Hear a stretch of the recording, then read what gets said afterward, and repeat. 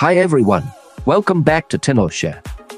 Looking to change your iPhone's GPS location efficiently? Whether you're into location-based games or specific social apps, we've got you covered. In this guide, we'll show you 4 methods to change your iPhone's GPS location on iOS 17, all without the need for jailbreaking. Let's get started. First, you need to download and install iAnyGo on your Mac, then connect your iPhone to your Mac. If you haven't turned on the development mode, iAnyGo will guide you. Simply follow the steps. Go to the Settings app and navigate to Privacy and Security. Tap Developer Mode. Turn the switch on, then the device needs to be restarted. Turn the developer mode on. Once done, iAnyGo will automatically detect your iPhone's current location. Part 1. One click to change location. This first mode is like a teleport mode, where you can search location or click on the map directly.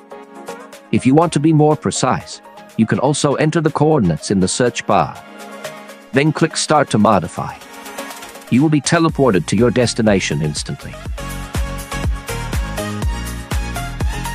Part 2.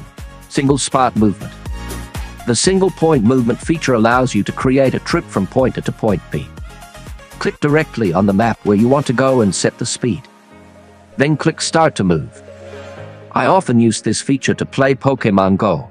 Really cool.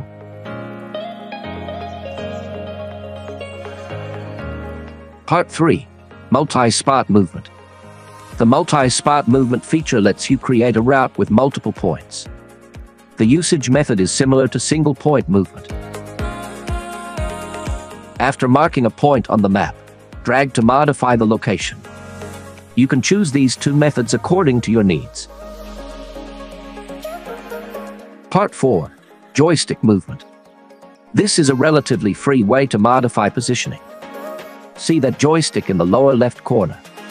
Just drag it and your position will change instantly. Place the ball on the edge of the joystick and your position will keep moving in that direction, and it won't stop even if you let go.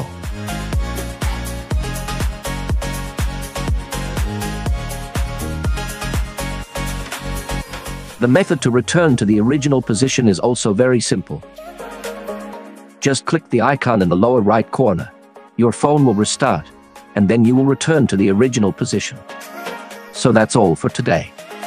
Hope this video is helpful to you. I will be grateful if you subscribe. See you next time.